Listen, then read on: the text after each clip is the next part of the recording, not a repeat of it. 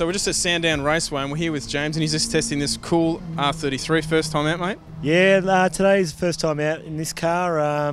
Just having some little teething issues with the catch can issue, but yeah, it's a pretty quick rig, this thing. You said it's got less traction than a rear-wheel drive car. Well, I have a GTST at home, an R33. I might go get it if this thing doesn't run anymore, but yeah, it's got bad traction issues, so we're pumping a bit of oil out and it's getting on the wheels.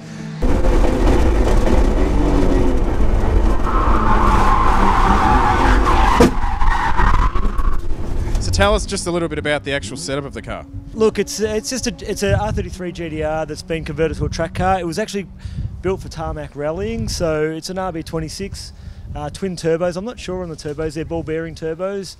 On a 20-pound boost, it makes about 450 kilowatts at the wheel, so it's still a 2.6. It's still a 2.6. Yeah. It's a pretty healthy 450, so yeah.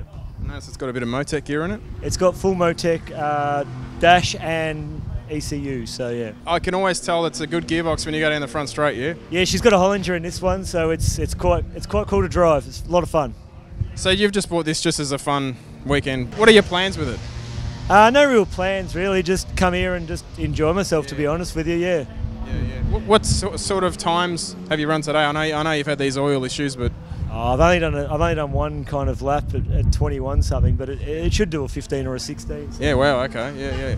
That's what is the lap record for one of these? You must know. Oh, I actually don't know, to be honest. We'll look it up tonight. These 325 tyres, do they fit under the standard guards in the front?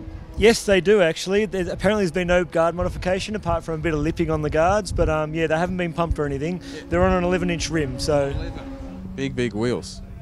And the brakes, they're not small either, mate. No, they're a set of APs off an old supercar, so it's got a lot of old supercar gear on it, which makes it a bit easier to get pads and discs and stuff for it. Yeah.